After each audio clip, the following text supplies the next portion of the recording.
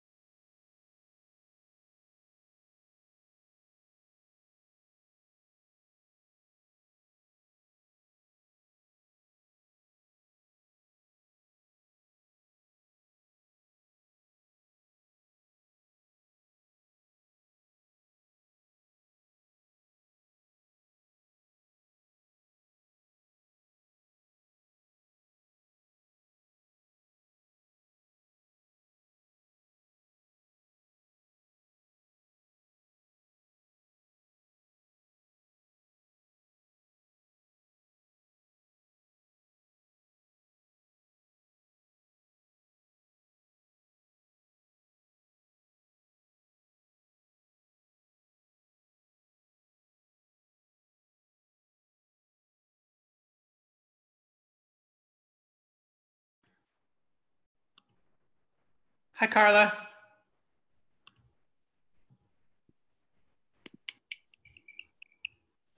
Hi, Saul.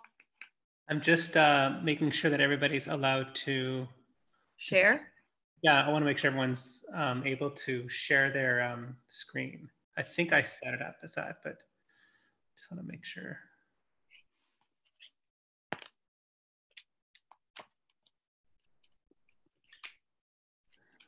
I think I should.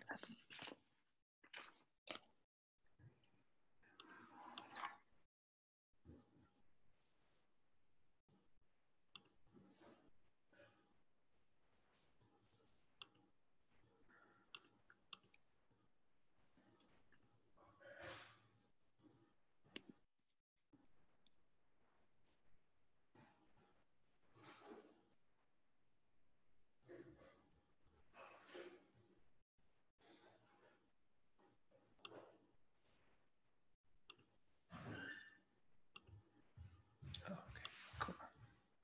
All panelists.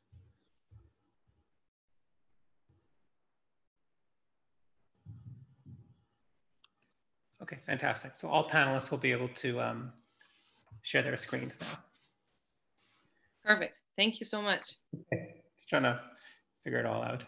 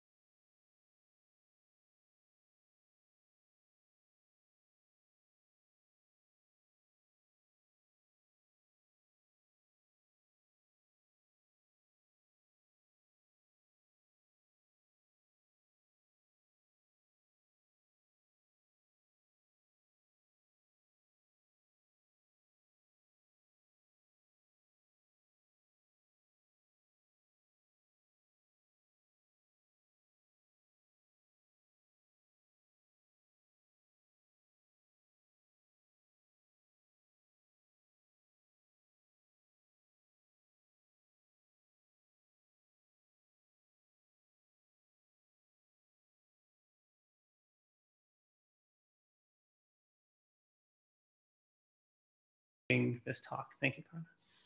Great. Thanks so much, Saul. Good afternoon to everyone who's joining us from Mi'kma'ki and from territories in the central part of what is now called Canada. And good morning from for you West Coasters. I know there's several of you joining us, maybe even some of my family members.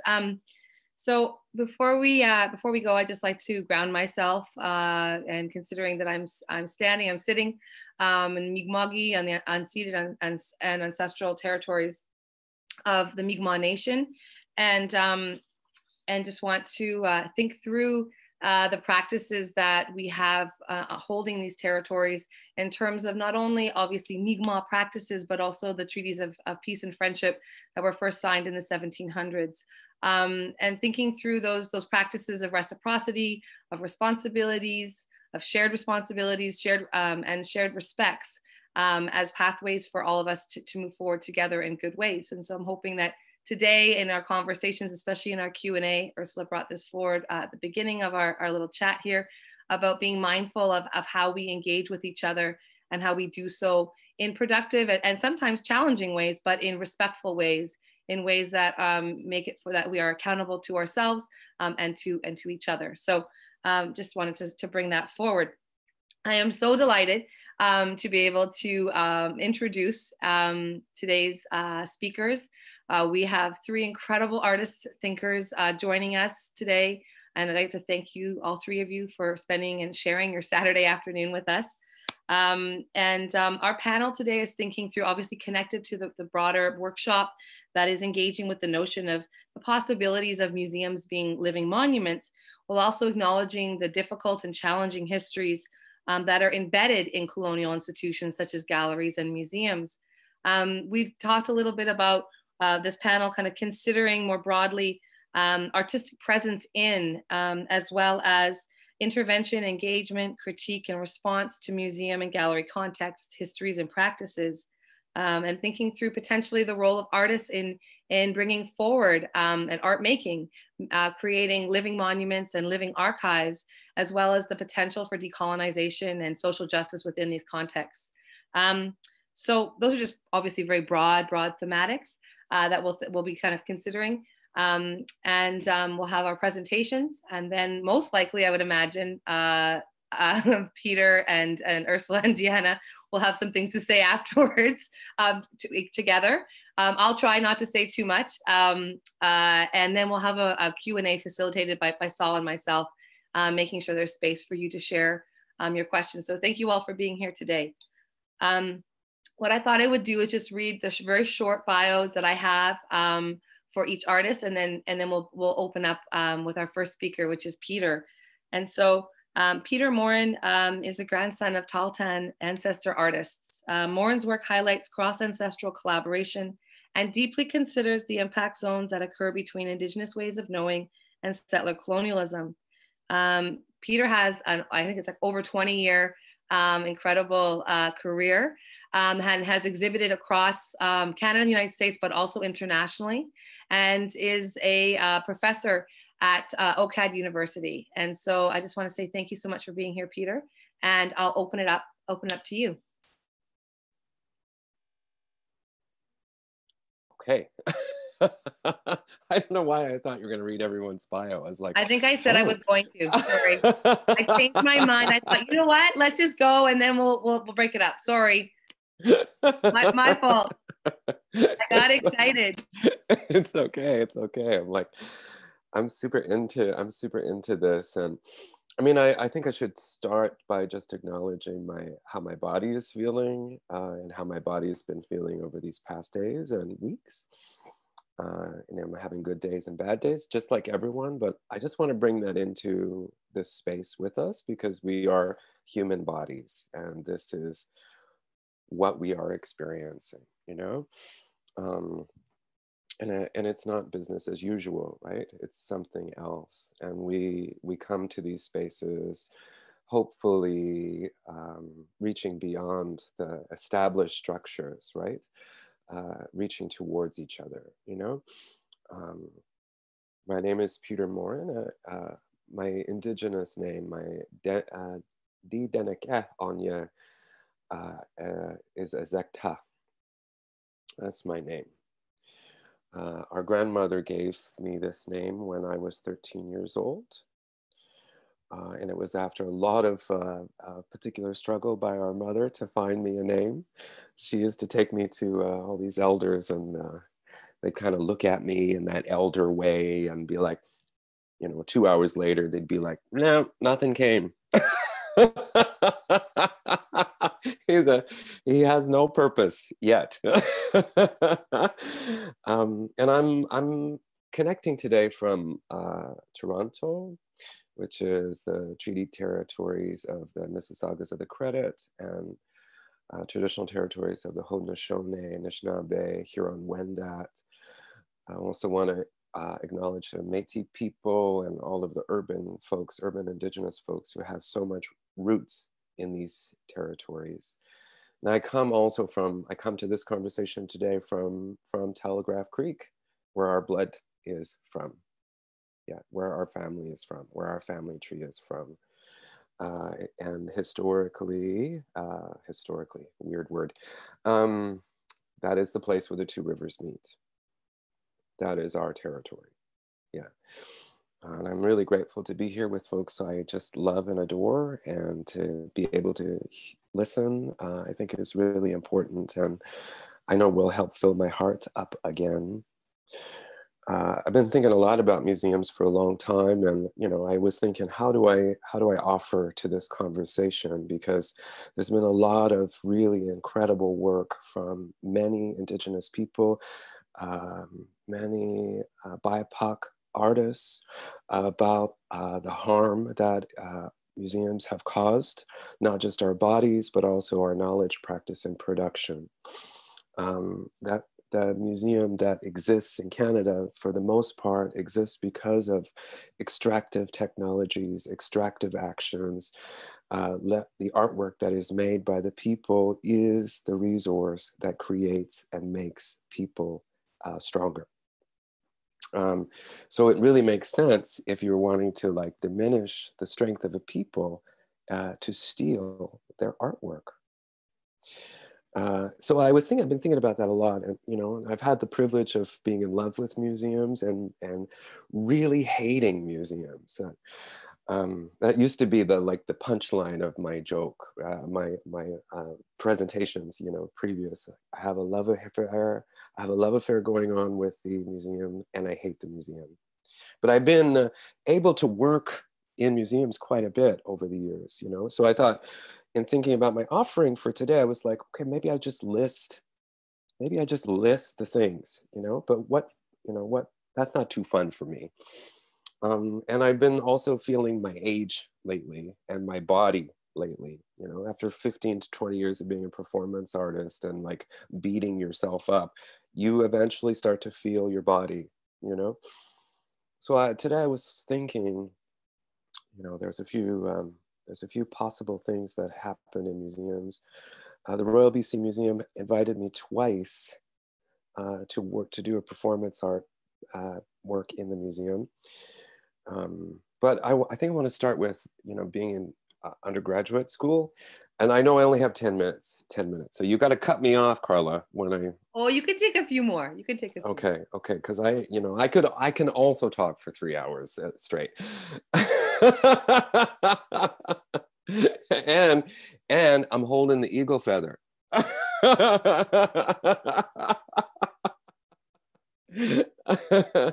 There's something about that piece around how do you want your body to feel powerful, and how do you make your body feel powerful, right? And as an Indigenous body, you have all of these messages that tell you you don't deserve the power that you have.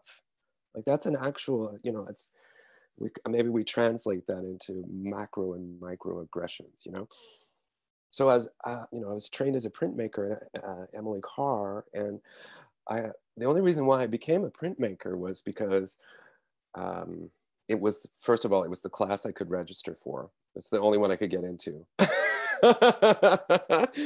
And second of all, the museum, I couldn't figure out how to steal from the museums. Right? So, but I knew that this printmaking, I could actually take the image that the museum took of our work, our Taunton Nation artwork, and I could print it into multiples, and then I could take it back home. So I did that for a few years, actually, you know. There was one piece called Taunton Women Wear This in Their Hair. And this is when I also started in this weird relationship with the anthropologist James Tate. He's an old, you know, from 1910. He was in our community gathering and extracting knowledges and artwork and stories and songs. And so this image was taken by James Tate of a puberty regalia that young women wore during their puberty seclusion time, right? I'm using all these English language words. They are not the right words. They call it puberty seclusion time, but it's actually education. It's school. It's a master's degree in Taunton Nation history and culture, right? That's what was going on for these young girls as they transformed themselves into women. And, you know, so this regalia hadn't been in our community for 100 years, but I knew that I could recreate it, you know?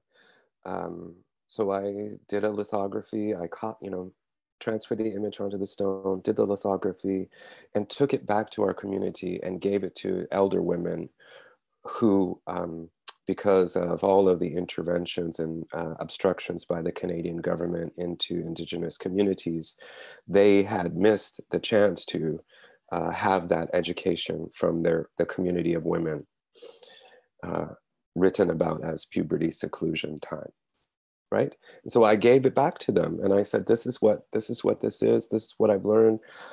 I don't know anything else about this, but I just want you to have this, you know? My very first museum intervention was the day I became a performance artist. And it was in 2005, so 15 years. And I never thought I was going to be a performance artist at all, but I was interested in this challenge that Karen Bembasset gave to me, which was, if you could do anything in the museum, what would you do? She opened that up to me. You know, there exists no documentation of this, only stories of this performance, you know? And that carries forward to like these moments at the Royal BC Museum, for example, where the first performance where I became Andy Kaufman and did stand-up comedy for totem poles. And, you know, so at some point in the creative practice and production, you amp up the risk factor. Like, as a performance artist, right? There is a mediation of risk and an awareness and an acknowledgement of risk.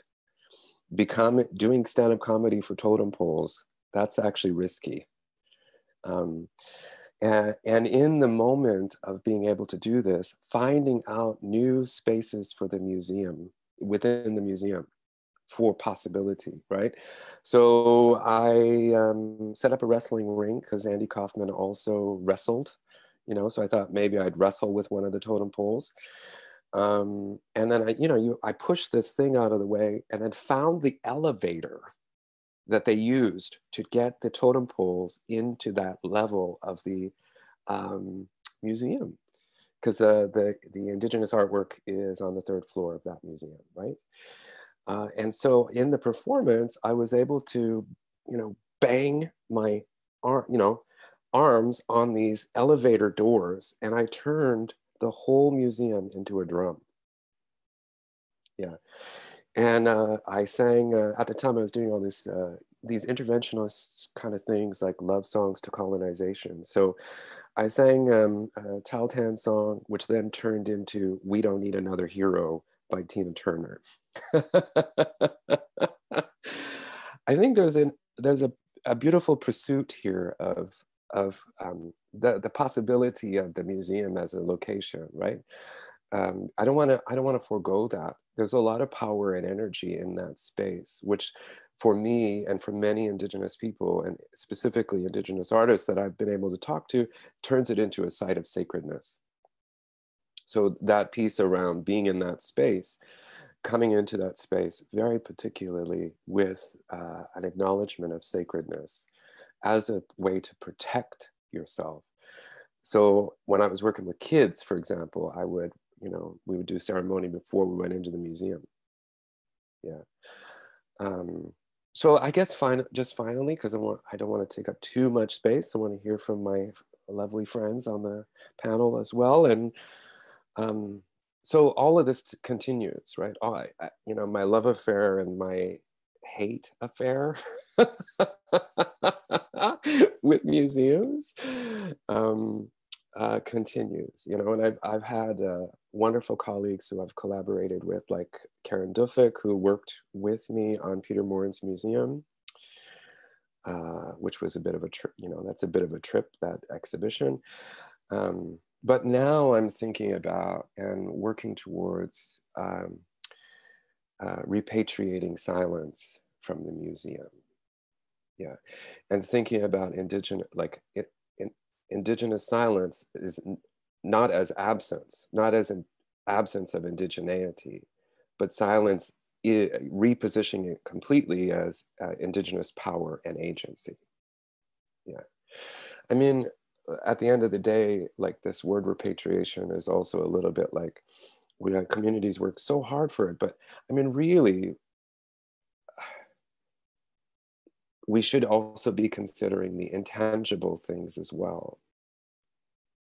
Yeah, and then when you take that silence and honor it, and you take it back to your home territory and release it to the territory, like, how does that feel? How does that work? How does that add to our conversations?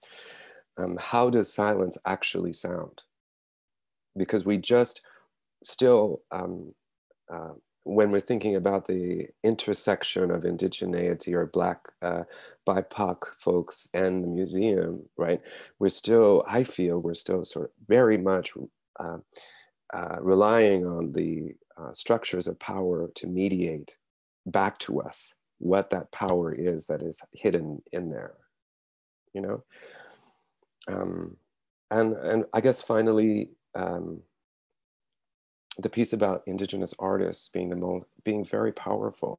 Like, you know, we hear these stories about when Indigenous folks met the early traders or early colonizers or early settlers, right?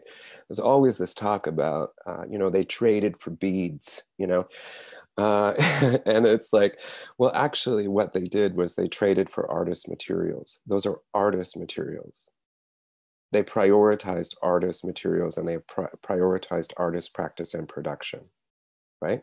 And so when you think about museums and the artist unknown, and you think about museums and 3% of their entire collection is on display and the rest of it is hidden, like, it's a very purposeful action because Indigenous artists are so powerful. You know, they don't, and we have fought to remain powerful. Yeah. Thank you.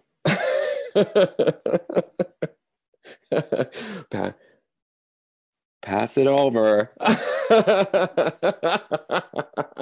Thank you so much. And I can't wait to pick up on some of those threads together after our next two presenters. I keep having moments where I can see some of the work in my mind. So I'd love to further the conversation around, especially silence. That's a beautiful concept. So thank you so much for sharing. Our next presenter, as I said, I was not going to do this, but our next presenter is Deanna Bowen. Sorry, I'll apologize a little bit. I have two beautiful children upstairs who are screaming, so I got a little distracted at first. If it makes you feel any better, y'all saw the cat going back and forth, did you not? Yeah. And so I'm trying to be as poised as I can be, and I think I'm doing okay. But yeah, just to be also, you know, just the reality of how we're doing these things. I've basically placed my family upstairs with you know, some movies and snacks. So with my partner, so I thank him for helping me facilitate this as well. So our next speaker is Deanna Bowen. Thank you so much for being with us today. And Deanna Bowen is a descendant of two Alabama and Kentucky-born Black prairie pioneer families from Amber Valley and Campsie, Alberta. Bowen's family history has been the central pivot of her autoethnographic interdisciplinary work since the early 1990s. She is the recipient of the 2020 Governor General Award for Visual and Media Arts Award, which is fantastic. Congratulations, that's amazing. And also an assistant professor of studio arts at Concordia University. So thank you so much. It's a pleasure to have you, and I'll mute myself now. Thank you so much. Thank you, madam. I appreciate it. Thank you very much. Thank you, everybody, for welcoming me. I want to extend greetings from Jojake, Montreal, my brand new home as of July. And because I can talk longer than you, Peter, I'm going to just go right into this. And I'll share my screen, okay?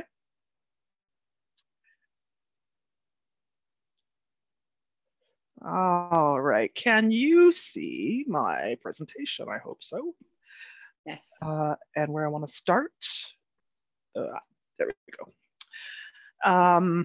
So thank you for having me here. I do tend to wander, so I'm going to be very, very quick just to set up my practice. So as Carla had mentioned, my work is about my family, and this particular stream of work is about this side of the family, my grandmother's side of the family. And these are my great-grandparents, Jeannie and Willis Bowen. When they came to Canada, they were met with incredible pushback. They migrated from plantations in Alabama and Kentucky, and then migrated through Kansas, and then ultimately Oklahoma, then Indian Territory. And they had homesteads along the way, all the way. And of course, when Indian Territory was made into a state, white terrorism was at its peak, and my family came across in 1911. Why I mention that is because of it. It is the central kind of pivot of this presentation, and of course, a number of bodies of work since probably 2013. And one of the biggest things that involves is a petition that was created that was in response to my great-grandparents' migration and the community's migration. Effectively, it is a lynch mob petition urging Prime Minister Laurier to ban this migration of Black Indigenous people. Otherwise, they'd be obliged to resort to killing them. So the family doesn't talk about it, the community doesn't talk about it, but my work is about excavation of history, and it really is caught up in silence primarily. So what I did is I was able to source the petition in the library archives, and then I turned that into a work. And so Lisa Myers, not to belabor this because I can go on, Lisa Myers installed it in her exhibition Carry Forward at the Kitchener-Waterloo Art Gallery. And that was 2017. It's now touring still, I think. And in that exhibition, in the installation of this petition, there was a discovery of a signature by a gentleman named Barker Fairley. And that discovery informed the production of this show, The God of Gods, a Canadian play, which was at Hart House at U of T, and it was a project that was commissioned to commemorate Hart House Theatre's, the Hart House building's 100th anniversary. So Barker Fairley is the cat with the pipe in the middle of this photograph, and you might well recognize the rest of these people. These are all a group of 7 painters. And so the question, and all of my work kind of comes from this place of asking the question, well, what does it mean if this guy, the guy that's responsible for the construction of the narrative of national importance about Group of 7 paintings, what does it mean if this guy is who is willing to sign a petition to kill Black Indigenous people, is held up as a central figure in Canadian national culture, and what does it mean about the Group of 7's bodiless landscapes? Another way to think about it is that petition is a roadmap. It is a document that speaks to a community of white racist people, elite white racist people who all agree on a similar kind of mindset of killing Black Indigenous people. And of course, just by nature of the geographics of the petition itself, Alberta, Edmonton, Calgary, that kind of stuff, you can get a sense that it is effectively a map of sorts to tell you where white supremacy lives. So I'm keeping that in mind. I follow Barker Fairley. He happens to teach at U of T. He was at University of Alberta when he signed the petition. He transferred to U of T, German scholar, and he went on to teach there until he retired in the 60s, and he became a painter after that. And his work is often exhibited within the shadow of the Group of Seven itself. So in following Barker Fairley to U of T, what I ultimately came to find and what I started working on is using, and I've always done this, but primarily using documents that are related to the history of Hart House Theatre. White documents produced about the history of Hart House Theatre to kind of give the white audience, predominantly university-based white audience, look at themselves and look at its history, the institution, the university's lineage. And so Barker Fairley ends up on the art committee at Hart House and Hart House Theatre. And in their time frame, they produced a play by a gentleman named Carol Akins, and the name of the play was The God of Gods. And the play is a hot mess of horrible racist tropes. And so my job in this exhibition was to excavate as much material from the archive that would illustrate what kind of a community of white men he was part of, and what kind of preoccupations they had in the time of their cultural careers. In his immediate circle of players, Vincent Massey, author, spearheader of the Massey Report, and then the Massey, the Canada Council, and all of those things, National Archives, National Gallery, Ontario Art Gallery, all of those things. He's part of this group, as is Duncan Campbell Scott, a number of other, all of the G7 painters, and a number of other high society players. In this time frame, they all imagined themselves to be artists, and so I'm looking at their cultural production at the time, which all largely revolves around performance of indigeneity. Deeply problematic portrayals of Indigenous peoples. But I'm also looking at here in this exhibition is how to look at this exhibition and the things that they produce in this time frame as another kind of a study of a system of dissemination. I'm thinking about my own work primarily about excavating my family's history and then contextualizing it within greater kind of archival networks, mostly white networks, and then flipping it over on itself by presenting it in a gallery space. And here, in this instance, I'm bringing all of this dirty laundry effectively to the surface, knowing that this 100th anniversary will ensure that U of T will document the shit out of it. And then that will go back into their archives, right? And in fact, I did not know that the Hart House has or the Art Museum has a parchment binder, like it's a founding documents collection that they have on parchment. The first exhibitions, the artists of the first exhibition signed that parchment booklet.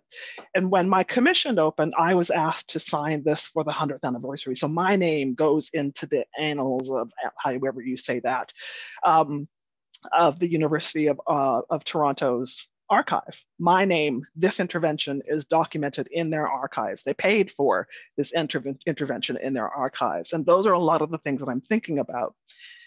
This project aside, any of my work relies on an understanding that one, art making is a means of historical writing. Two, I'm making use of every single art system that comes out of the museum itself. I'm making use of their mailing email addresses. I'm making use of their dissemination of brochures. Everything is being used for the purpose of displaying white terror, white racism, and the confines, the context around my family's migration, one, and then I rely on the gallery's own desire to document itself as white people, as white institutions do. I'm ensuring that my intervention goes back into their archives, and there is at least something that interrupts that rhythm, right? What we ended up doing, and this is where my fine friend Peter comes into the equation, is what I did to take up the conversation about that play was this horrible play that ultimately we all decided would be harmful to reproduce. Is we had a roundtable conversation about what that document means, what it says about white people, and then what it says about Canadians' white nationalist culture and how it really has never changed, right? Everything is everything. Everything is as it was. And then in doing that, it kind of opens up a bigger discussion about things like reparations or what would justice look like. And also the affinities between blackface, red face, white face, and what these all of these constructions speak to about white people and their state of being spiritually bereft. So all that to say, that conversation culminates with a very fine quote by my friend Peter, who begs the question, why we have all been trained or taught to think that the Group of Seven paintings are beautiful, when in fact what they are ethnically cleansed landscapes. And it's an important question to ask. And so what I've done with this project is I extended it because I was in the Berlin Biennale, and it was this last summer. And so I took that video and I made it the pivot of another body of works that looked at Canada's connection to Germany and the greater kind of discussion around Queen Victoria and her 9 royal children who married into other sovereign imperialist nations, and the extended kind of imperial project that they maintain. Canada being a central figure in this international network of British colonies. And it's important for me to kind of flag that, because we always play this game about little Canada in a global discussion. And Canada is massive, and it is part of the British Empire. So people forget that Queen Victoria actually is culturally German. Her husband was from Germany. And in fact, the family is, even though it's about Britain, it's German. And so that was the pivot to give me an opportunity to think about the history of Berlin and its history of performing Indigenous culture. And so I used what we talked about in the first project and bring it over to Canada, and I make real life connections between the Group of Seven painters and their colleagues in Toronto and in predominantly Ontario to global figures in Germany, all espousing and caught up in the same things, all part of imperialist ambitions for either the German or the British government. So the project starts, this project in particular starts with obviously a family portrait of Queen Victoria and her extended family, of course, both German and Anglo. And then on the other side is a reproduction of the petition that was drafted by some people in the Six Nations Reserve that were protesting the Indian Act of 1876. These are interconnected, obviously.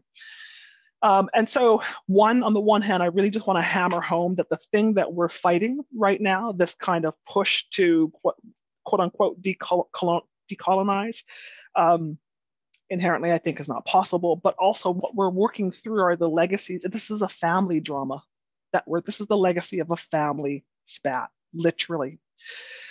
All of what we're working through are, descendants of Queen Victoria who marry into other nations and to their royalty, and they have imperial battles about who can colonize what best and first. That's what we're working through. And Canada is an outpost of the British imperial ambitions, and what we are working through is still very much part of that family spat, largely between Britain and Germany. So how do I make this connect to the last project I want to show you? Well, there actually are real deal connections between Berlin, Germany, and the next place that I have an exhibition at, which is in Berlin, Ontario. We know it as Kitchener. And so the project does this job of mapping the interconnectedness between British royalty when it comes to Berlin Kitchener and what they're doing globally and back and forth, you get the gist.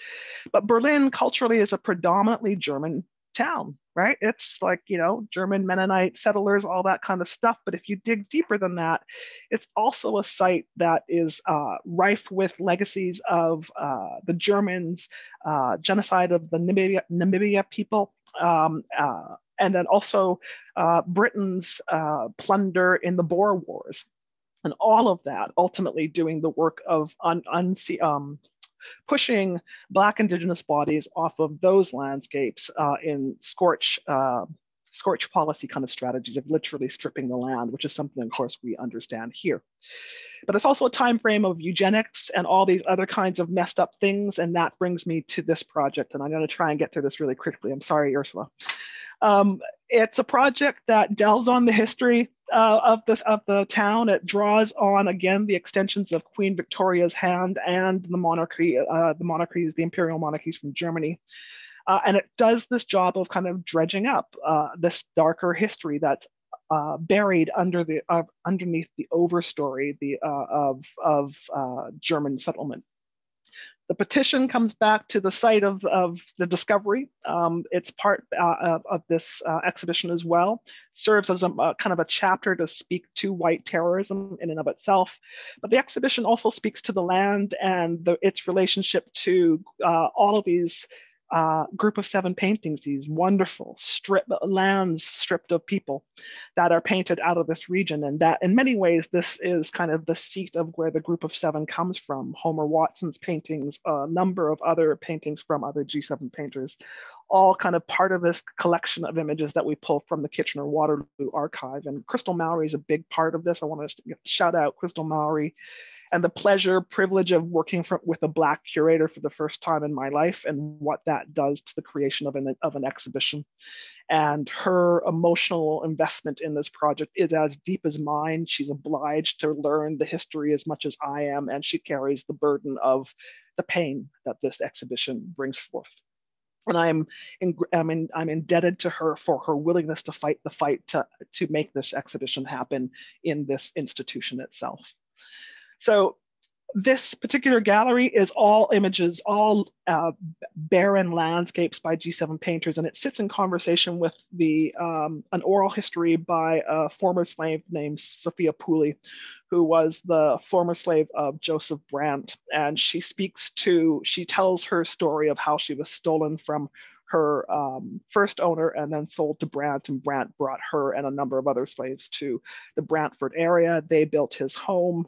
She was brutalized by his third wife, and he ultimately sold her off to a white family in the region. But it matters so much as to speak to these other people that are on this land that are erased from these landscapes. And where that leads me to is a bigger discussion about what is the Kitchener-Waterloo region. It's all very much a landscape that is marked by the agreement of the Haldimand Tract. And of course, that leads into discussions around Brantford and all of that region. It also speaks to the Johnson family and, of course, other kind of issues around Indigenous involvement with British warfare and how Black bodies are entangled in this as well.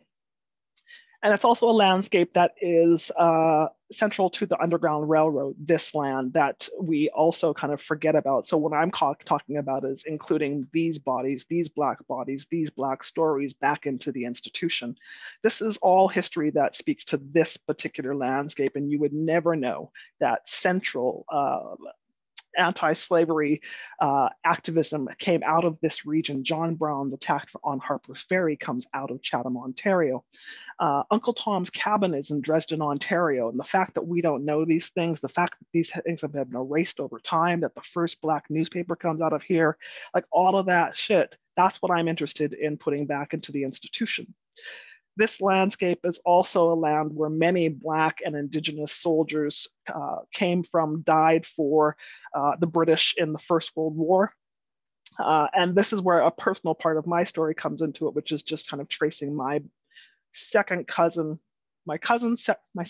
twice removed. I'm sorry, y'all. But he was part of an all-Black battalion that was not wanted in that First World War, but he participated nonetheless, as were Indigenous soldiers. And then thinking about the G7 painters who had the privilege to have sit out the war, have a mental breakdown, Morin Harris in particular, and then sit it out painting backdrops in the basement of Hart House Theater. You get the gist.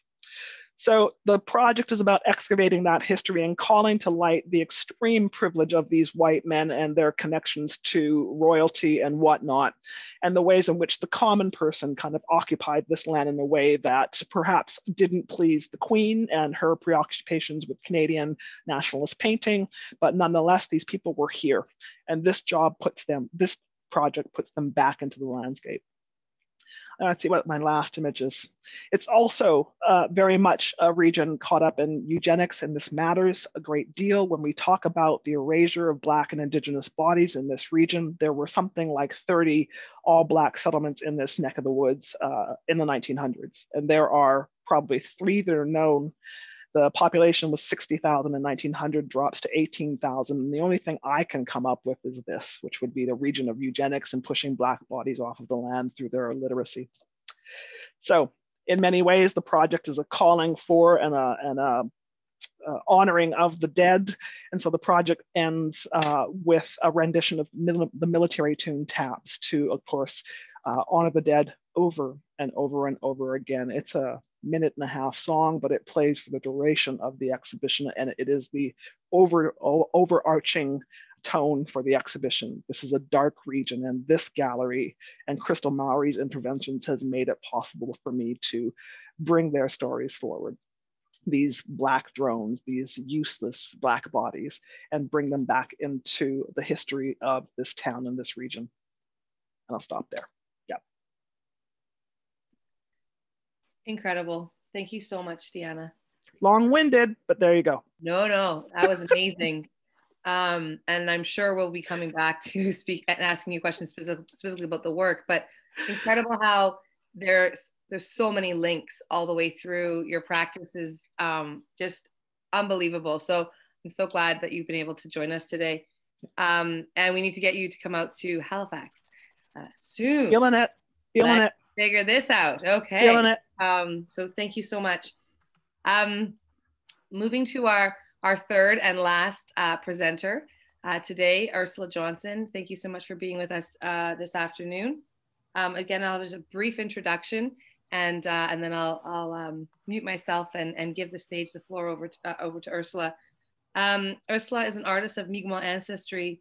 She has participated in over 30 group shows and 5 solo exhibitions, and was recently a part of Abenaqua at the National Gallery of Canada. Her performances are often place-based and at times employ cooperative didactic intervention. She was also the recipient of the 2017 prestigious Sobey Art Award. So thank you so much, Ursula, for being with us today. And I'll hand it over to you. Thank you, Carla. I'm assuming everyone can hear me okay. Good. So my office is in like the community hub where I live in the South Shore here. And I think there's like the Christmas party, but people are dropping in, picking up kids and, you know, all that stuff, but wearing masks, socially distanced. Santa has arrived in that room right behind me, so I can barely hear anything. So let's see if I can get this screen sharing on the go here. This one and that. Does that work? Did it pop up? Hasn't popped up yet. Okay. I guess I should have checked it before. Oh, take your time. Just 1 second. I'll move this over here. What about if I do that here? Screen share.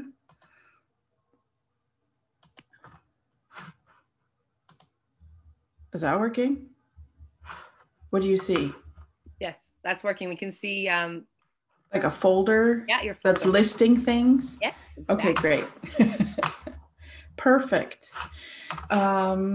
So what I have is, I just have like a few images that I kind of put together, but I'm just kind of like writing on what Peter and Deanna have said. You know, my own practice, I've been kind of looking the past few years, kind of looking at where the trajectory of my work and where I'm going, so that I kind of know like, where do I pick up from now and how do I continue this? I'm just going to move this over here. There you are. My nice little pink dream catcher there, and representing the Anna Leonowens NSCAD shirt here. So I've been kind of thinking about the trajectory of my work, and I had an opportunity to do a residency at Queen's University just this past winter for the Kerner program there. And it was really a time to just kind of sit down and look at the timeline of my work and kind of like nerd out on like my own work, which I've never done in my life before. And I was like, let's see, I'm like, what have I been talking about for like 15 plus years? And what are the points I was trying to make? And were those successful in what I was doing? Or is there something I need to pick up on and kind of revisit that conversation that I had started, but never really resolved it? It's kind of like an overarching theme of what I'm trying to do in my life generally, is to try to not leave things unresolved or kind of like stirred up and then left and walk away. So it's kind of a thing I've been looking at, and you know, I also acknowledge that it comes with a lot of privilege to do this type of navel gazing with my art. So I'm very grateful to have that opportunity to kind of spend that time and look at what I've been doing. And there's always been this theme all throughout, and it's all has to do with traveling, because I travel quite a bit, looking at my body and other person's bodies, or that space in between our bodies, and this notion of history, and whether or not the history is directly related to my body or to somebody else's body, because they've given me the honor and privilege to work with their body in creating performances. So I'm going to share, let's see if this works here. Quick look. And is that working? Can you see? Yeah, okay. So that's just that's not where it was. This is where I want to start.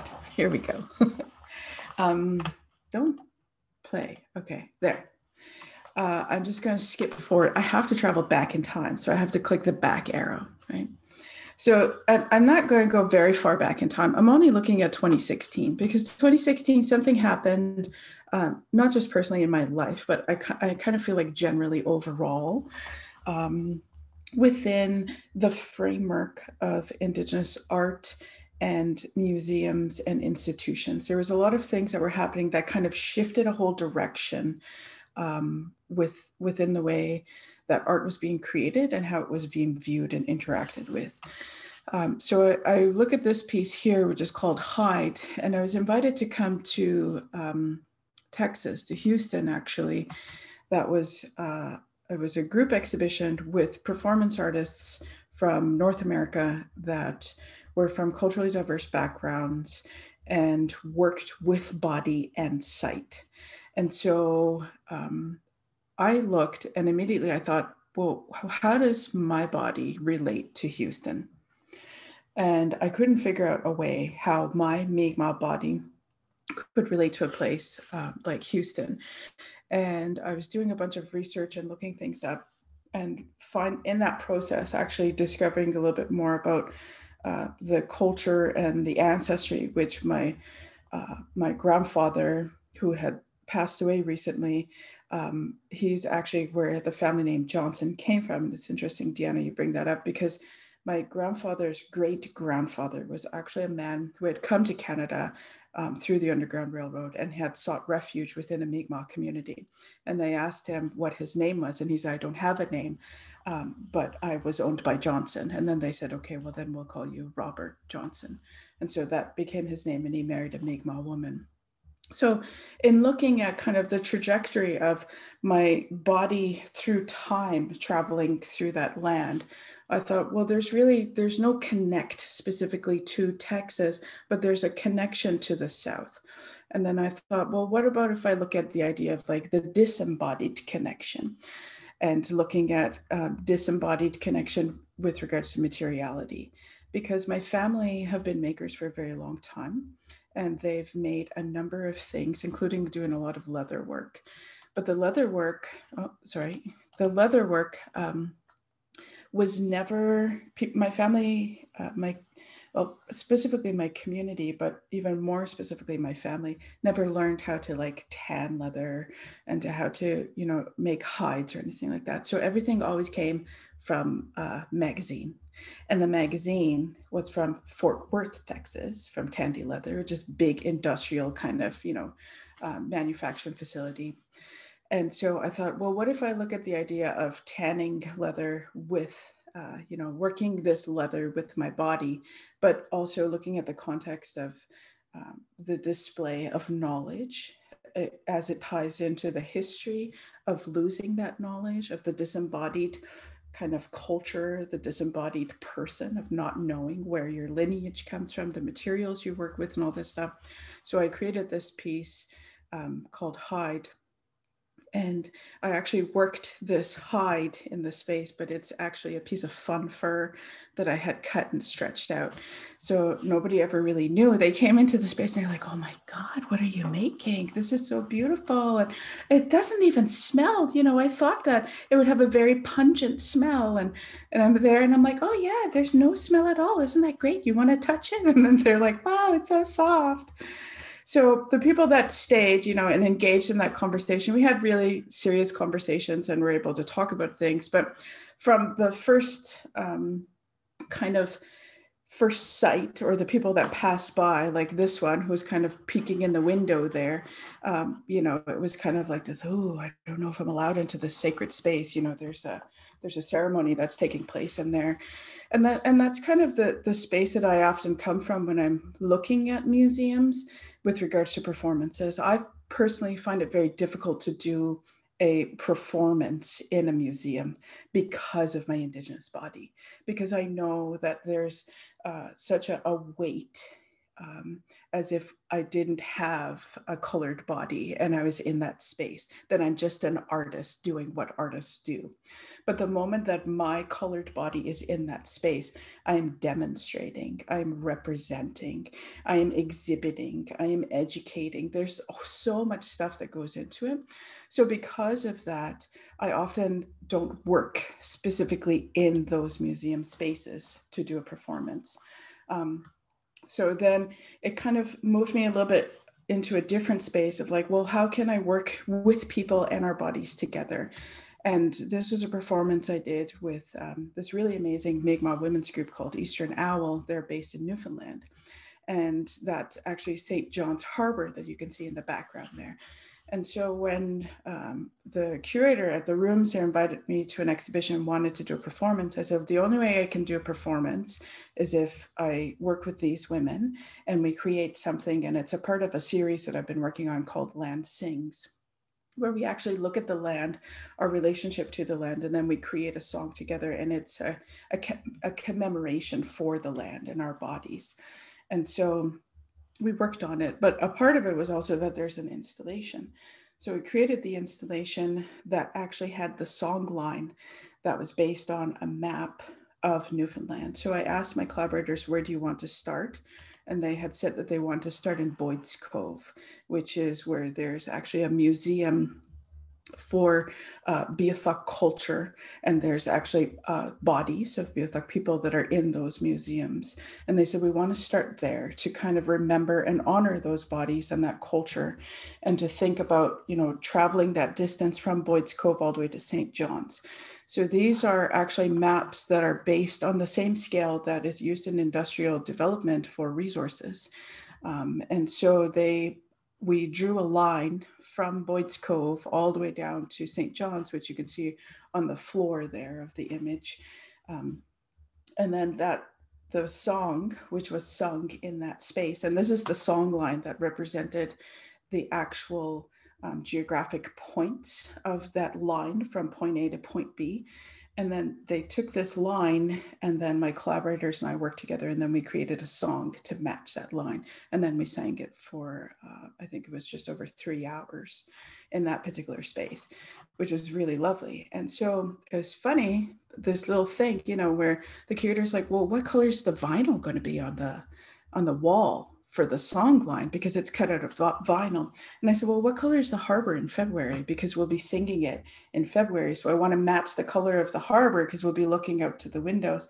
So we had to do this kind of digging through our memories of what color that water would be at that time of year, because it changes, that body changes color all throughout the year.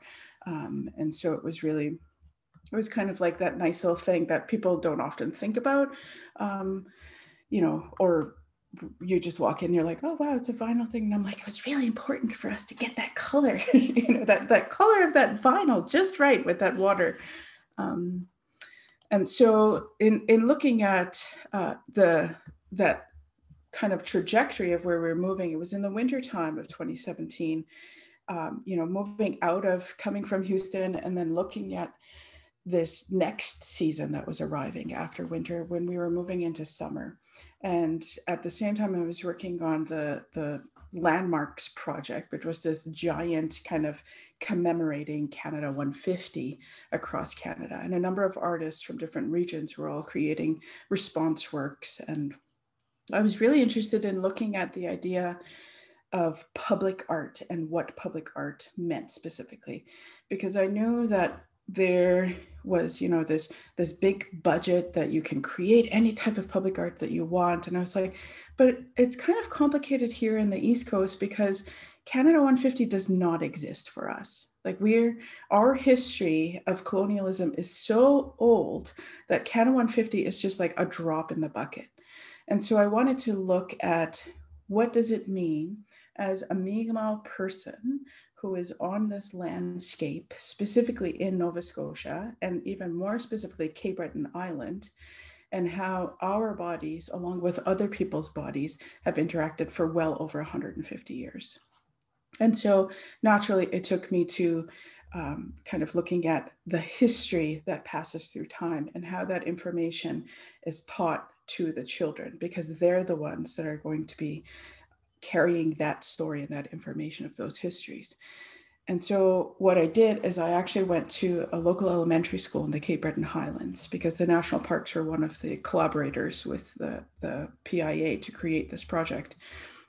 And so in working with this elementary school, I had a bunch of kids and I thought, how are we going to talk about colonialism, about commemoration, about land, about resource, about the sharing of resources or the keeping of resources, and about the responsibility within the concepts of stewardship, of information, of history, of land, of food. And so I thought, well, we're just going to have a conversation, because I'm just going to talk to them as if they're a room full of 22-year-olds and we're doing a university lecture. And I sat there with these little kids and I was like, does anybody know what colonialism is? And someone's like, I do. And I'm like, what is it? And they're like, well, it means when somebody colonizes. Canada is a colony of Britain. I'm like, perfect. Okay, moving on. And these kids were amazing. They knew everything. You didn't have to water things down. And it brought us to really intense conversations that were specifically happening in 2017 in the Cape Breton Highlands National Park, which was about the moose call. It was very complicated. It was very heated. There was moose that was being called by the national park. And because Nova Scotia is in Mi'kmaq territory and the Mi'kmaq government has a direct relationship with the provincial and federal government, where in our treaties, it is said in Nova Scotia specifically, and this also is in all of Mi'kmaq, but Nova Scotia has it written in our, our political governmental agreement, is that the Mi'kmaq people have the first right to resource. So if there's a cull of a resource, then the Mi'kmaq people have that first right. And so that meant that the Mi'kmaq people would go into the park and they would harvest this moose. And initially they wanted to work with the local communities because they're from there. We didn't live in the Highlands. The Gaelic, the Acadian, the Anglo communities all lived in the Highlands. We didn't live there. We lived down by the lakes in the lowlands. And so there's community relationships. And so the Mi'kmaq people went to the local guides and they said, well, you can help me and then we'll share this resource together. But then the government says, no. If you have the first right to resource, you have to do this by yourself, which excluded the other communities, created a division that became very deep and very fraught and very complicated, and ended up almost like an entire 8 months of fighting between these communities. Old traumas were dredged up and all kinds of different things. And then I thought, okay, what is going to happen when I walk into the school with all of these non-Indigenous kids and one I identify as Mi'kmaq? First, they're going to be like, well, I don't want to talk to you. My uncle says that I'm supposed to hate you, that type of thing. So we had to work through those tensions. So I worked with these kids for an entire 6-month period where I went back every month. I would go back and they'd be like, oh, you're back again? And I'm like, yeah, it was a little bit tense last time. I figured I'd come back again. This time I have pizza. And then they're like, oh, okay. And then I come back again a month later and I'm like, oh yeah, I brought some more stuff. This time I brought like a photographer. Is that okay with me? And so we're like kind of working through this entire process, having these conversations. And then by the 5th visit, these kids had said, the thing that's really complicated for us is that we are not allowed to harvest this moose that our grandparents and our grandparents' grandparents and our grandparents' grandparents before them have been harvesting, because we've been on this land for 465 years. They're like, we know that this is Mi'kmaq land and you've been here, but so have we. We've struggled. We've been here. And so we came to a place of acknowledging that together we were to share that responsibility of resources and what that meant. So we took the Canada 150 money, pulled it all into a giant one-day festival to celebrate the food, the land, the culture, the stories, the music of the Acadian, the Gaelic, the Mi'kmaq, and the Anglo communities. And the festival was designed by these kids that I worked with in the school. They made the menu. They said, this is what my Grammy makes. We have to have these cod cakes. They made the designed outfits that would be made. I made the design, the pattern, but they said, well, there has to be a worker uniform because there's workers that are in the parks. And I was like, okay, we'll do. And someone's like, it has to be an apron because there has to be a cook and the cook has to wear an apron. So they created this whole idea. They chose the musicians because they knew everybody in that community. So people's aunts and uncles were hired for musicians, for storytellers, for caterers. The resources for Canada 150 all went back into the community because in the wintertime, there's no funds there for any types of jobs. People solely rely on tourism. So it was like a big shift, but it was also looking at this idea of a public art piece that was by the public for the public. And at the end of the day, when the festival is finished, and everything's cleaned up, there's nothing left except for the land and the stories on that land, so that when those children go back to that space, they can share those stories with their children and the children after to say, remember that time when there was Canada 150 happening, but this is what we did in our community instead. So it was really important to me to look at that kind of that new way of viewing what public art could be in my practice. And then fast forward into the fall, where I was invited to take part in a performance festival that's called Viva that takes place in Montreal. Excuse me. And so I had come to this place and thought again, what does my body have to do with this space of Montreal? As a Mi'kmaq woman in Montreal, is a bit complicated because Mi'kmaq and Iroquois people, they weren't the best of friends historically, let's say. And so I thought, well, if I come bearing gifts into a territory like Tiohtià:ke, then maybe it'll be a little bit easier for me. But I also wanted to look at all of the things that were happening kind of on a bigger scope with Canada 150, Montreal 375, the missing and murdered Indigenous women. So there was these really heavy loaded topics that I wanted to visit through my body visiting this space. So I thought I would come with a basket because my family are basket makers and they travel selling baskets. In fact, my great grandmother and her sister used to take the train to Montreal and then sell baskets all the way back home. And then they would return with their money. So then I took this basket that I had found in an antique shop, and then I mended it with new ash, kind of looking at that idea of having the visible, broken parts of it in Japanese pottery. And so I had this basket, and then I offered the basket to the Viva Festival. I said, I'm donating this basket to you, but I want to sell tickets on it for you to fundraise, because I know it's basically an artist-run festival. You don't have a lot of funding. So let's try to sell tickets as much as we can on the entire 4-day festival. And at the end of it, we'll do the draw. And then, we'll put the money back into Viva and help you with expenses. So here I am doing the introduction for the basket. And there's the basket as it's staged to get ready for my performance. And in it, I had 24 eggs. And then I also had a railroad tie. And I had some white pigment and red pigment in 2 bowls, where I would be separating the yolk from the white in order to make a pigment that I used. And I mixed with the railroad tie.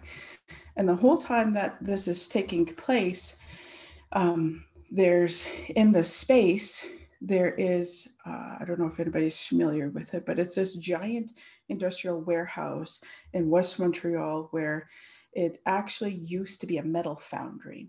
So when I walked into there to do the site visit initially, I looked up and I saw the huge crane that the crucible used to be hung on. And I looked and I thought, hey, is that usable? And they're like, oh yeah, sure. What do you need? Well, I'm just wondering about like suspending something off of it. They said, yeah, no problem. Just let us know and we'll figure it out. And then there's also a kitchen in there, because Viva actually has a space where there's basically a free meal. So it's by donation, but there's artists that work with food and they curate an entire meal before the night of performances. And so in looking at the artists that were working there, I thought, well, I really want to coordinate what I'm doing with what you're doing. And so I sat down and I met with the artists and I thought, what can we do together? And they said, well, what is your performance about? I said, well, it's really kind of heavy and intense about missing and murdered Indigenous women, about my body, my Mi'kmaq body being in Iroquois territory, looking at ideas of captivity, enslavement, traveling, moving. And they said, oh, we have the perfect meal. It's actually our institutional dinner. And I said, what's the institutional dinner? They said, we're going to have a little trolley that we're going to push along. And it has beans and wieners. And then it has like a plum and compote and a beet salad. They said, we're going to slap it onto those divided plates, throw it in front of you. And then they're walking along and they're like, beans. Do you want, no, they said meat or vegetable, because they're from the former Sarajevo, Sonia and Andrea. And you're like, well, I think I want meat. And then they slap it on your plate and then they drop it, eat. And then the next one, meat or vegetable, eat. Meat or vegetable. They're just like, drop it in front of you. And then they're barking at you to eat your food, because there was only 20 place settings, but like 200 people. So you had to eat very quickly and then move in line. And I thought, okay, I'm going to take that energy that you're creating in that space and amplify it a little bit more. And this notion of moving through line to try to get to the next thing that you need to do. And so I had planted a couple of volunteers in the audience. And I said, this is what it's going to look like. There's going to be 2 trays, a busing tray for food scraps, 1 for empty plates, and then a bin with white hazmat suits. So I want people to get up, scrape, put their plate away, put on their hazmat suit, and then go and take their place. And so that happened for a very quick amount of time, very rushed to create this anxiety. And then people were in this space all around me when I entered out in the nude and began to mix these materials, where I coated my entire body in the red, and then I chalked up my hands. And then behind me, out of frame here, there's actually Olympic rings hanging off the crucible. So I grabbed onto the Olympic rings, lifted my body, and then I began my dance that I had composed, because I had created a score of music to accompany projection.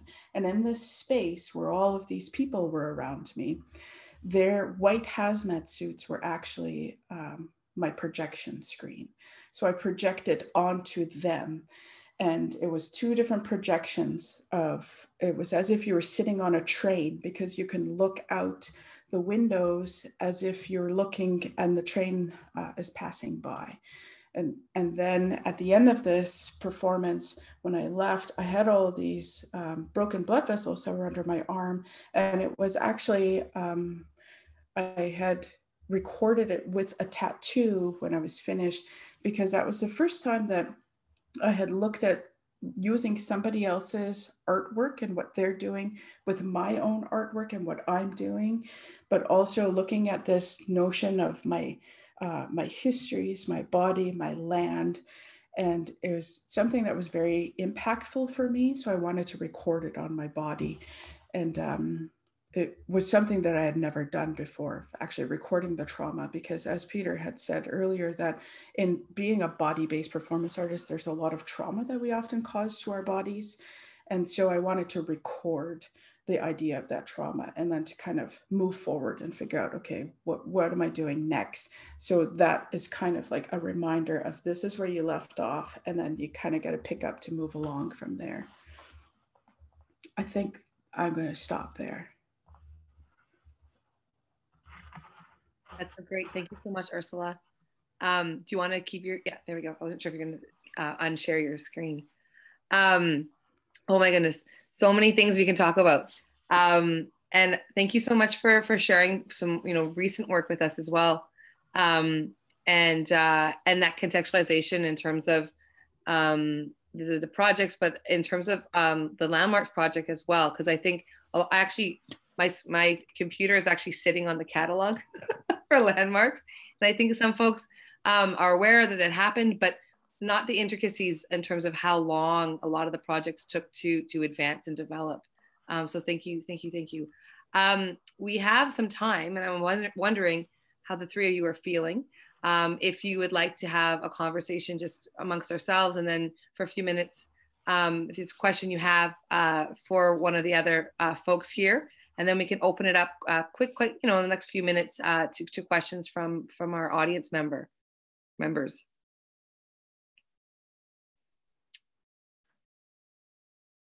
Yes, that sounds good. Yeah. Yeah. Yes. Oh my God. Maybe a little less formal, more casual. I talked a little bit too long there. I didn't plan to talk that long about those works. You were lovely. You were great. It was awesome. It was perfect. Yeah. And again, you were, we had the anchor at the end, right? So you brought it home. So thank you so much. Sorry for my sport metaphors. It's my previous life. Especially when I'm tired, I bring them forward a little bit more than I probably should. There's a lot of, obviously, such distinct practices, but there's this link throughout all of them around addressing kind of this erasure, but then through that significance of presence. And when I think about all of your work, this goes back to my early kind of dissertation research days, thinking about how artists are researchers and historians, and all of you do such important work in bringing forward histories that, either or your families know, or have been, silenced or erased in different measures, especially institutionally. And so I just want to, really think about and commend you and that ongoing work you do as artists, and as an art historian. I think about how you are the ones writing these histories, and then sometimes folks like me get to write about how you do it, and that labor that is involved in all of that processes, and whether that and the impacts on your own bodies, as well as the other impacts in terms of the difficulties of these histories. So thank you so much for sharing those with us today. Did you have, I'm just chatting, so. Well, I'm going to say thank you, Carla, for what you do, because it's, folks like you, it helps to get things like performance out there, because I find that performance is often left out of conversations within museums and institutions. So I want to give you like a big nod to you, Carla, for the work that you do and creating the space for people like us to be able to engage in these conversations. And also Crystal, as Deanna had mentioned. Let's hear more about that. It's impossible. I struggle with the language to describe what that experience was like. I've known Crystal for years, and she's worked out, we're besties now, because Lord, we have these 3 hour conversations almost on the weekly. right? And the project was being produced over this horrible Black summer, this summer of Black murder, slaughter, and it was hard. It was hard work to do, and you know, I don't think I could have worked with a hands-off curator in any kind of way, and for Crystal to honor the spiritual labor of the work. She was in it all the way as well, right? So by the end of it, she kept researching and bringing me things, and I'm like, I just need to make the work now. Can you just stop sending me shit, please, right? You know, because she was just so in it, right? But I think that that's the thing that you know, if there's anything I could hope for in this ongoing discussion about how to change institutions and museums and all that kind of stuff, working with somebody who knows your pain and history is such a important part of this work.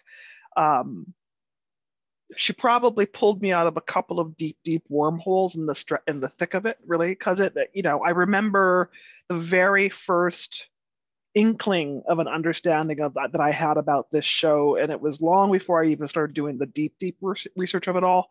But I admit I had a couple of cocktails, and I, you know, texted her in the middle of the night, and it was just this tearful apology for the pain I was going to bring to her and the darkness that I was going to unearth in this place that she works and lives in, right? And I just was so sorry, but I mean, but that is the nature of the work, and she was willing to throw down, you know? I think too about the fact that aside from the putting on the exhibition, she's giving tours of this show on the weekly, right? And what that does to her body. I'm on the hook for a recording for her that is 2 months away. I'm 2 months late on it because I just can't bring my body to go back to this place to have this conversation about what I was doing. But Crystal's explaining what I'm doing on the weekly, you know, and that is not something that you can pass off to a docent, and it's something that has a real physical and emotional toll on her as, you know, as she's doing this work. But I think that that's just such an important part of this thing. So I'm thinking about what you do, Carla, and I'm thinking about the women that I've worked with in the last 5 to 10 years, really, who have all been, they're not allies. They're co-conspirators. They're people that are in it just as much as we are, and it's not lip service, and it's important. And if anything, what I hope what we're in right now is a transition from that hands-off, really fuckety imperial colonial way of curation that is still kind of rooted in extraction of experience, and that we get to a place where curation is just as engaged and bodily involved as the making of the work is. I think for the kind of difficult work that we're trying to do to undo these institutions, I mean, however which way you want to kind of frame that, I think that that's the reality of where we're at, is deeply spiritually, emotionally engaged intellectual pursuit. Is that making sense? Yeah.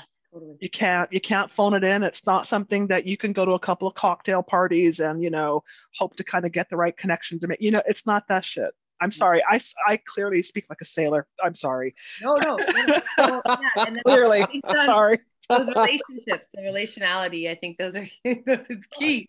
And I think it's so huge. It's so huge what everybody's saying, and it's like when you come to a museum or to that space, knowing how fragile and how fraught it is on your body, you need to have somebody stand with you or align themselves with you. Yeah.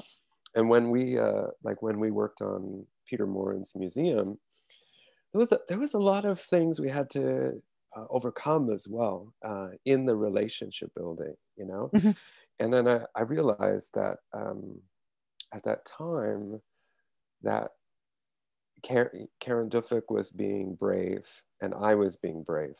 Mm-hmm. And we needed to do that together for mm-hmm. each other, with each other, so that we could make that project actually happen.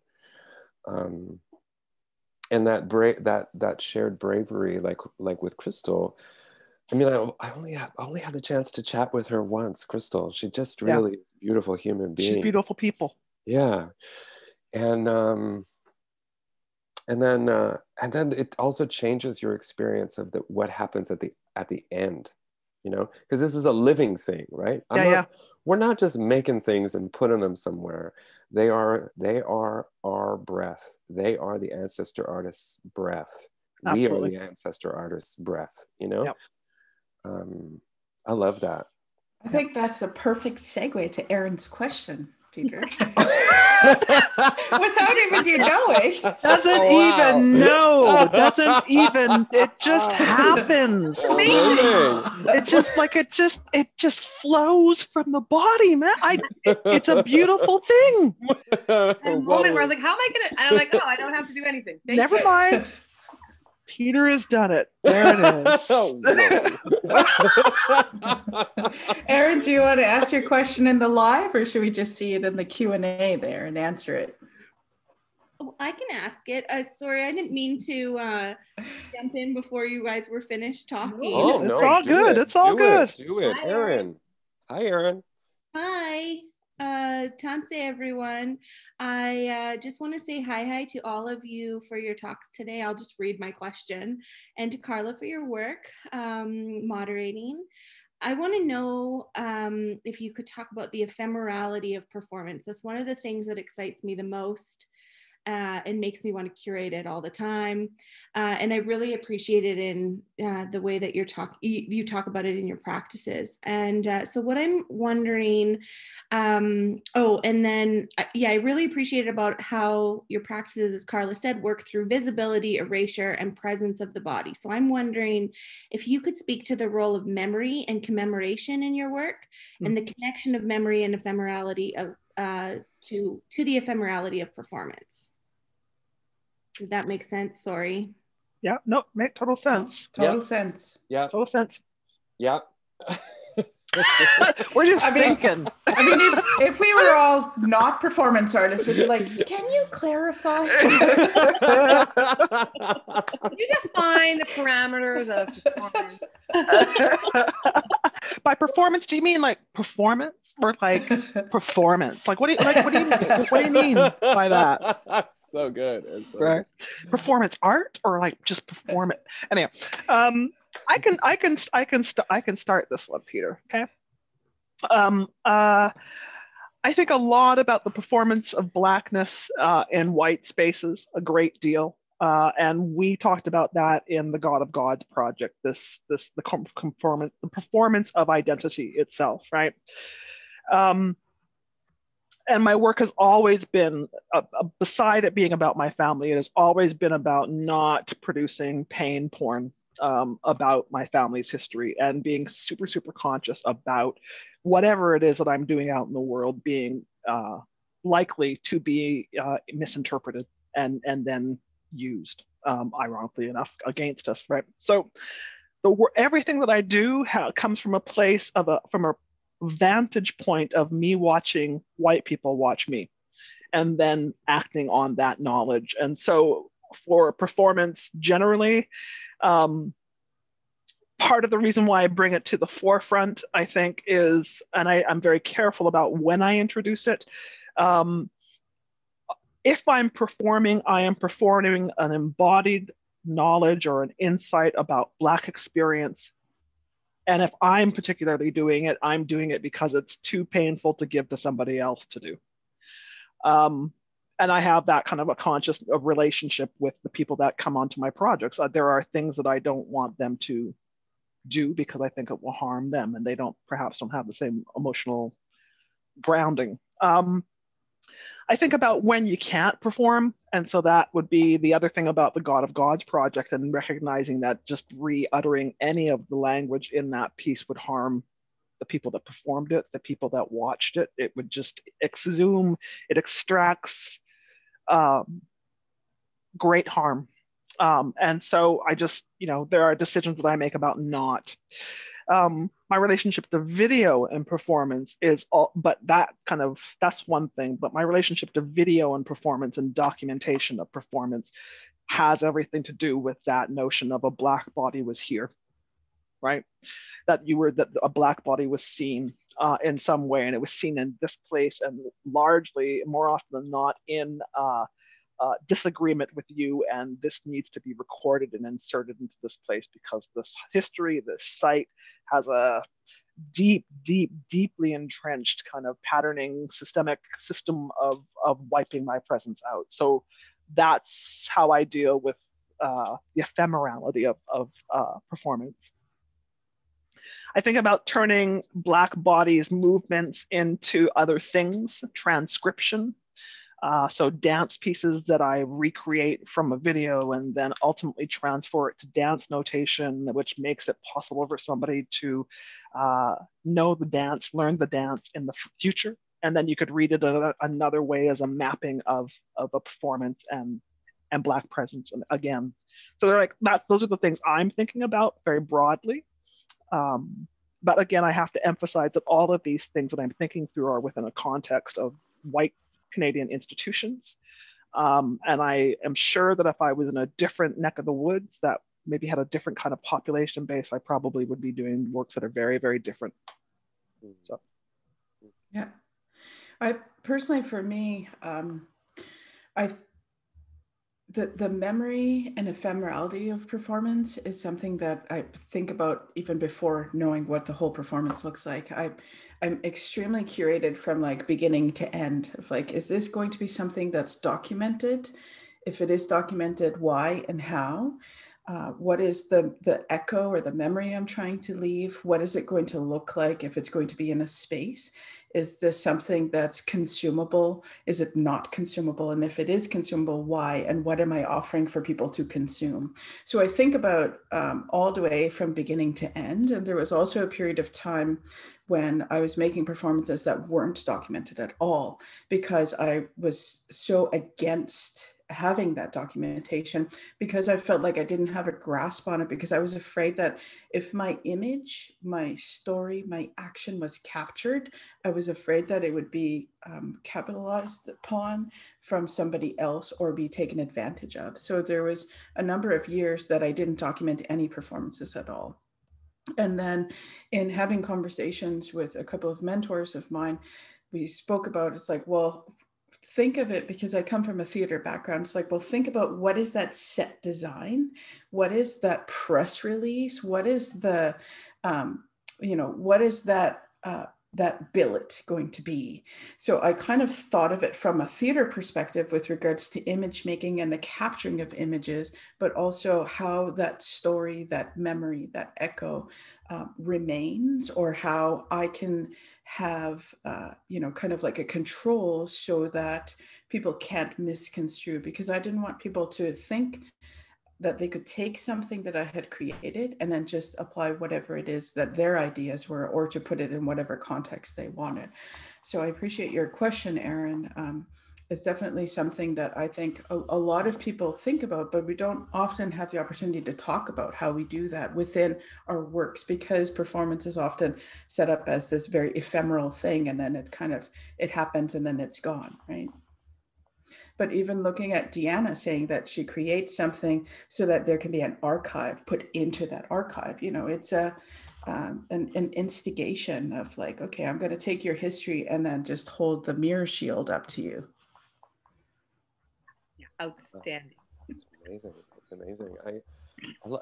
Yeah, Ursula, there's a lot that we don't get to talk about, like the performance artists. We don't, like, even your offering earlier about pain and healing from pain, and like you do this performance and then you, like, there's some things that I've done where I've had to wait 6 months to feel normal again, or the training that you do, like the performance that I did for Abadakwane, where I trained for a full year and able to perform that day for 8 hours straight. I think I don't know the moment where my brain turned and I started to read all of the objects created by ancestor artists in museum as ephemera of performance art, performances, right?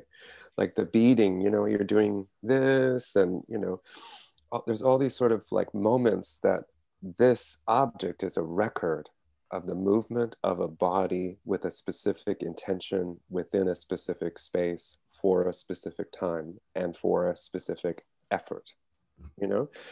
So I think that partly that makes me feel like when I go to the museum, I own it. Mm-hmm. Because those folks are talking to me, mm-hmm. you know? And those objects are speaking languages that I can read. Mm-hmm. Because I have this body and I have moved my body in the same way that those ancestor artists have moved their bodies, you know? That first performance that I talked about earlier, it was, you know, it's a little bit scattered there, but just thinking about that moment, Museum of Anthropology asked me to give a talk because they had curated an exhibition of Taunton objects. And so I thought they actually, were actually interested in my practice, but they just wanted me to reflect on their exhibition, right? Which is fine, I guess, you know, and you're a young artist, you're like, I will take any job. Yeah. But in that moment, in the question and answer period, one of the folks in the room asked me, they said, would you ever show your work in a museum? And I said, no. Because I didn't know how to protect the spirit of the work. And I don't know how the museum right now is protecting the spirit of those works. Mm-hmm. Yeah. Mm-hmm. Then Karen Bemberset took that on as a challenge. Mm-hmm. And she ran into me in the, she ran into me at a restaurant and said, well, I'm curating the New Forms Festival. I want you to do this. And I'd never done, you know, it's pretty much a very unhealthy, shy, I used to smoke a pack and a half of cigarettes a day kind of thing. It's like, okay. And that only exists now because of stories. Like, you know, that performance only exists now because of stories. And I think the song remains in there. The song remains in all of the museums. Yeah. But the fact that it's not documented and the fact that it exists as stories, that is beautiful. In my mind, that is how we have traditionally exchanged knowledge and wisdom. You know, that's how it works. I think something at all. You know, I'm now moving on to so you're not talking about this before. So you're talking about performance. So like I'm I'm shifted to a different performance. Yeah. Or performance, right? So I'm thinking about, you know. So for me, again, like, you know, I am very caught up in oral tradition and the stories that my family has told, more often than not the stories that they have not told, right? And I think about, you know, my desire to create something out of it, the desire to document it. I mean, I think, and maybe this is a question, because would we, this is to both you, Peter, and Ursula, would you be doing this kind of work or considering documentation if you're creative, if your ambition was not to be, how do I put this, not to be a professional artist, or not to be in the institutions, or not to show in institutions? Would you document your work? Would you make work, better yet, right? Because I ask this because the deal I cut with my ancestors about the work that I am doing is that I know I am a nerd, just like you, Ursula, and I'm like all about this history shit, right? But I don't want to write a book, and I don't want to write a book for somebody and go through that whole ridiculous process of going through the academy and having some white people talk at me about how I should phrase this stuff, and they don't know, you know what I mean?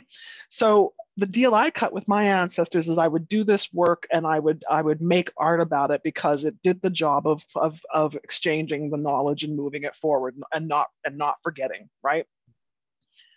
But it's a bigger question of, you know, if I had a different skill set, would I do, like, would I be doing this? Would I be working towards document? Do you know what I'm trying to get at? Like, it's this, like, it's the very nature of being an artist and being and working within a white institutional system of galleries that obliges us to think about translating our embodied knowledge and wisdom into a thing, at least partially, not completely, but, you know, for within the context of, say, what we're doing right now in this kind of an art world context, right?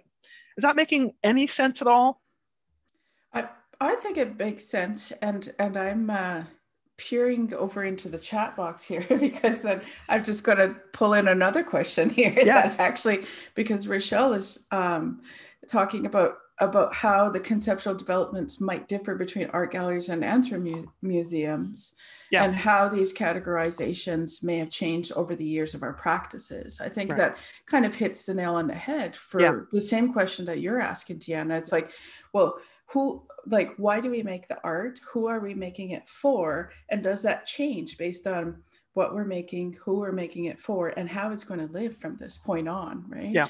I think it's a very it's personally for me, I agree with you know, kind of that whatever it is that I do, I always think about, I'm like, what am I trying to say? Mm-hmm. Why am I saying it?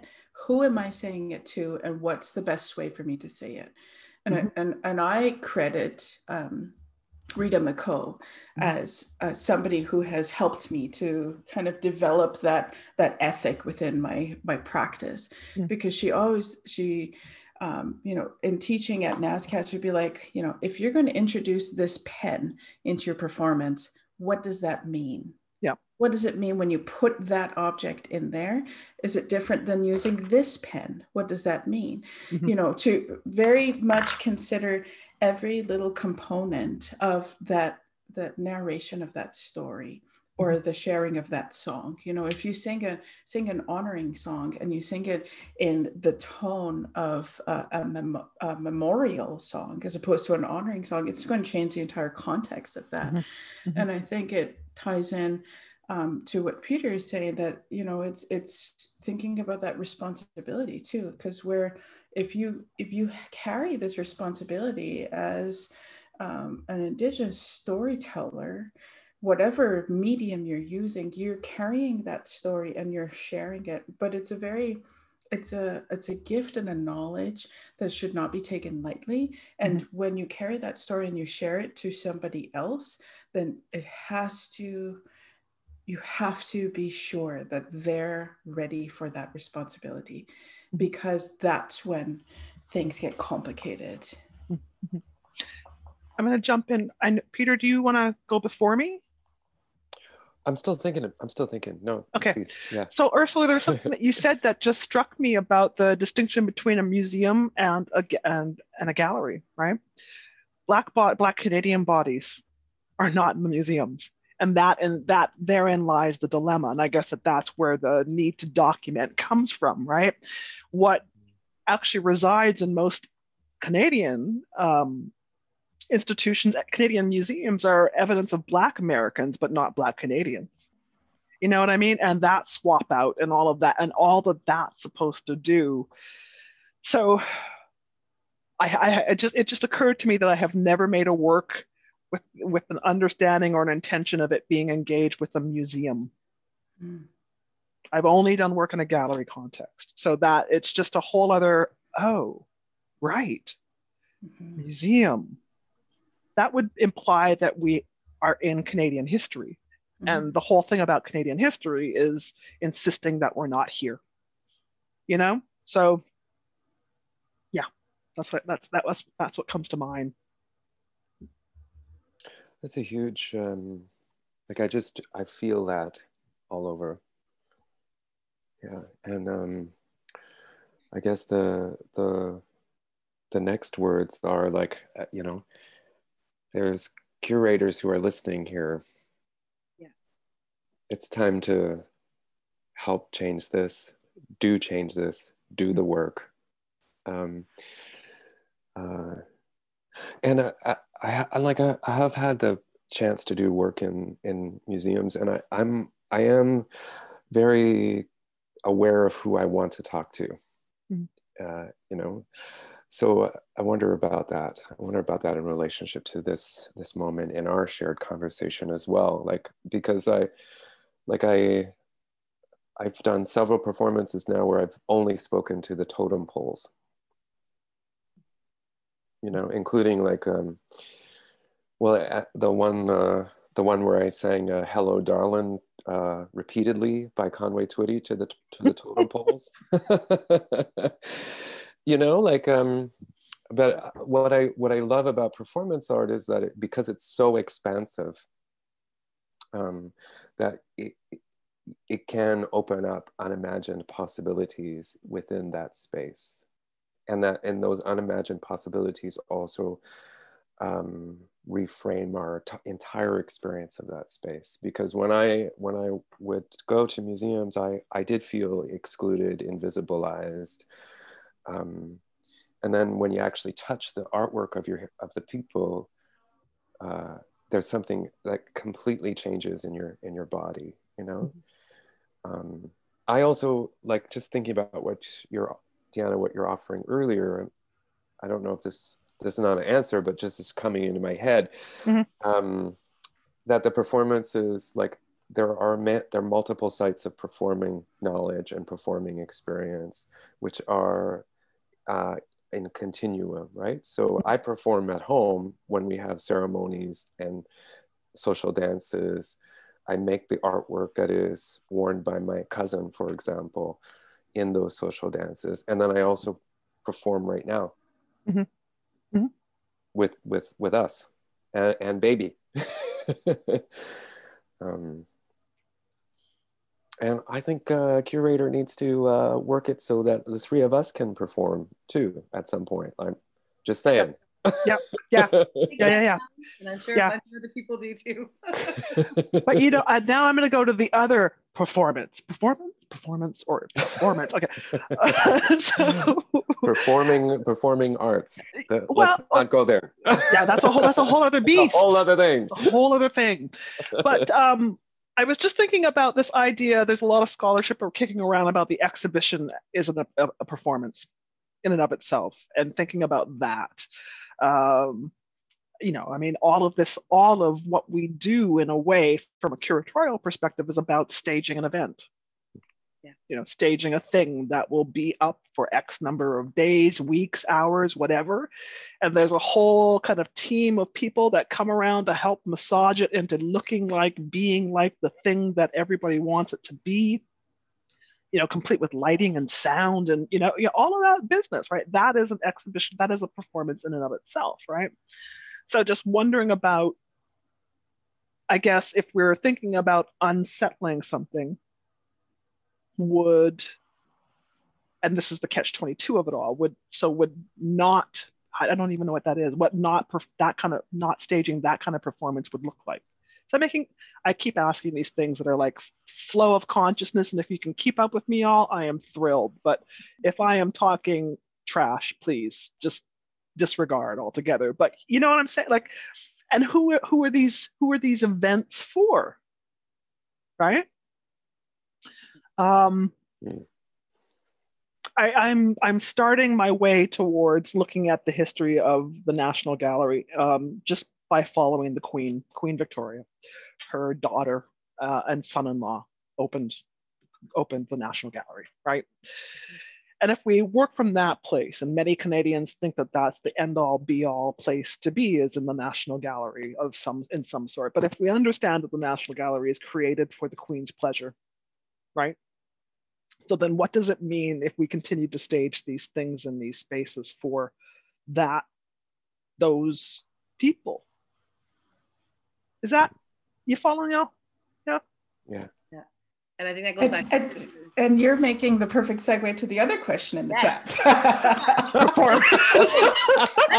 Performance. Okay. Audrey, do you want to ask your question, or would you like us just to read? Are you still there? Okay, we can just respond to the question then. Read. Okay, thank you. Have you been able to see the question? How will inclusivity look like? How will inclusivity? inclusivity look like if defined by the different BIPOC voices? The threat of a dominant monoculture.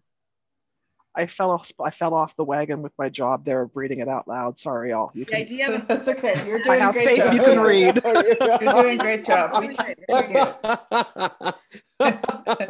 Yeah, no, I think it's just, I think it's, her it's audio's just to cutting tie, out. it's just to tie it back right into what you're saying. You know, if we're making this playhouse for like the monarchy, then what does that mean if all of a sudden the people that are constructing the play that's going to be taking place at the playhouse, if they're Black and Indigenous bodies and minds, you know, how does the narrative or the rules of that playhouse change? Mm-hmm. And I think that's what Agri is asking essentially. I could have misread it wrong. Yeah, I think so. I mean, that's how I read it as well. Yeah. And the necessity. And so thinking about, Deanna, your recent experience with this exhibition, like the necessity to have leadership. So curators, yes, as well as leadership within these institutions at higher levels. Mm-hmm. Think about how the ways in which the curators, BIPOC curators, their experiences also are within those institutions will shift and change if we have leadership, you know, in terms of directorships and chief curators that are BIPOC. And what do our institutions look like then as well? Yeah, and I think not just that, but also docents, administrators, finance, like the entire institution. Because if there's one person who is of a colored body in that institution, all of the weight is on that one person, and the responsibility is on that one person, and it's going to be a disservice in the in the long game. You know, the more people that are in there of diverse voices and backgrounds and histories and cultures, then we can begin to kind of, you know, have all kinds of different conversations. But when it's like, yes, that's the first Indigenous curator in blah blah blah blah blah blah blah, then it's going to be like, oh my God, please somebody give them a support net because they're going to fall apart. Same for academics, all of that stuff. It's a horrible experience to be that one. It if anything, what that points to is that the institution or this whatever, the place, the workplace is not serious.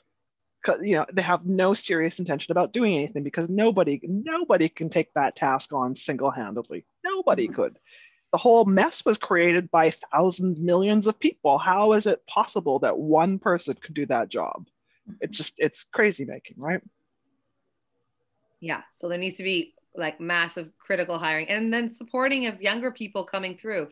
I have had this conversation like this, well, we don't have enough people to hire. Well, support people coming through. Yeah. But also, you know, a basic for a gallery space or a museum space would be, why are all the docents English speakers? Why is that? And the fact that most of the institutions that we're working with, the dominant language is English, and think about how many different communities of people won't come through the door because it's not speaking in a language that they recognize. You know, I mean, that basic language dominance thing. I mean, I'm speaking from Montreal, y'all, so you understand the logic here, right? Like there's something, and it's riffing off of a friend of mine who used to work at the Vancouver Art Gallery, that they had an exhibition on early Asian art, and the idea was to have docents that could speak the language, and it was shot down like it was crazy talk because, you know, the mindset on senior administration was that we're marketing, this is all for a white audience, so why would you do that? You know what I mean? This is a basic question of why isn't my exhibition translated to Punjabi, I don't know, or German or whatever it is, if we were really going to get down to it, about access and making change and building communities and generations after to take it apart. Actually wanted to have accountabilities towards your local populations and thinking about where you live and who you work for. It should be reflective of that range of language and presence. Obviously, you know, universities and art galleries have been challenged by this for a long time, and like to create simple responses by creating binaries. And so it's time to shift that practice 100%. Absolutely. It's also It's very funny to me. And as I have been deep thinking about institutional policies and politics recently, in one of my roles at OCAD, and it's really funny to me that the institution tricks itself into believing it's more important than the people. Yeah. Right? And it's like, oh, well, we have 135 years behind us. We are an institution. We are creating this. We are, cutting the pathway for future culture, whatever. And it's like, well, actually, the only reason why you have 135 years behind you is because for 135 years, people have been coming to your space. So how do we flip this around so that it actually is like honoring that the continuum is the bodies that move into those spaces, as well as the bodies that have been excluded from those spaces. Yeah. That's a huge thing, actually. Also, like, have a place to cook food, let's redesign the space. A value is sharing food for many BIPOC communities, cultures. I love to come and cook, and I do food performances. I work with Ayumi. Ayumi is that, he and we do this thing called First Contacts Catering, right? We would do that, totally. You should do Viva. You should do That's Viva. a great idea. Cook for 200 people for 4 days. It's totally. Do it. Like it's like a food performance. You'd love it, Peter. But this is the thing too, though, right? It's like my litmus test is how many alarm bells are going to go off if I want to smudge in here. And it's like the smallest action, which happens to be one of the more powerful indigenous knowledge practice and production pieces, right? But it's really like, it's not actually smoke, folks. It's something else. Why are you afraid of me while I'm holding this smudge? There's so much fear. Can I make that into a t-shirt? I want to. Why are you afraid of me while I'm holding this smudge? Peter Morin, 2020. And yet again, he would be transitioning into another conversation because somebody would have to answer the shirt. There you go. Yet again. Thank you, Peter. Procedures and policies based on t-shirts. I love it. Let's do it. Yeah. I'm ready. It's just a few minutes after 4, and I'd love to keep chatting because I feel like we could chat for multiple more hours. But unless there's a few things you wanted to say before we go, but I just wanted to extend a real warm thank you so much, the three of you, for joining us, and who are all of our participants and attendees and audience members. Also wanted to thank our research assistants that have done so much work. Brody, I know you're here. Thank you for coordinating all of us so that we're here today.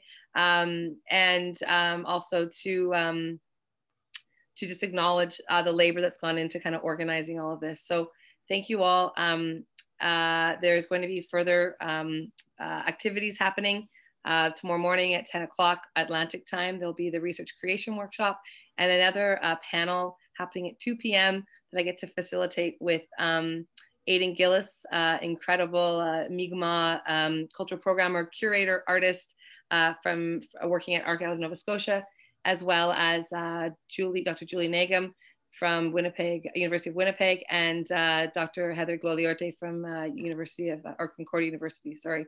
So that's tomorrow, but I just wanted to say thank you all for coming, and I hope we all get together sometime soon. And I think we need to bring Deanna and Peter to Halifax. Rochelle, maybe me. Collaborative project. Yeah, and Ursula, come on. Ursula. I mean, and that is challenging to get you here as it is. I can drive and pick you up if I had to. Yeah, I'm just like 2 hours away. These guys are further. Yeah. You can come and quarantine at my shack in the woods. Deal. Artist Done. residency. Deal. Deal. Thank Gosh. you all. What a lovely afternoon. Thank you, everybody. Yes, thank you. Thank you so much. Thank you all. Okay. Okay.